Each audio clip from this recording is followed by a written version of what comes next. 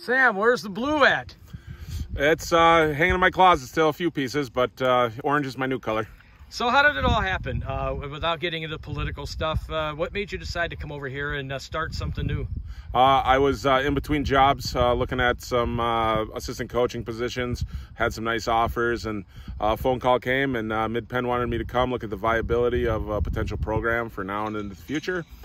Came here, met with them, looked at their numbers, came to an agreement that, yeah, we could probably make this happen, and they invited me to come be the head coach. How have the boys done since the very first meeting to now?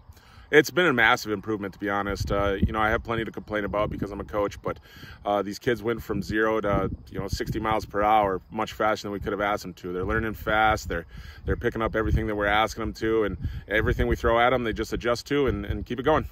All right, so how does this team stack up this year, do you think? It's kind of hard to know, kind of who you're playing because schedules keep changing. Yeah, the schedule does keep changing. We've had a set schedule, then a not one.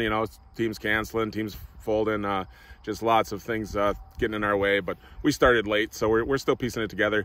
But in terms of stacking up, I expect this team to be competitive in most of our games. I think we're going to win a few, if not more. And if these guys can come together fast, we have all the tools to be a very, a deadly team against a lot of the teams that we have on schedule. Can I give you shout-outs?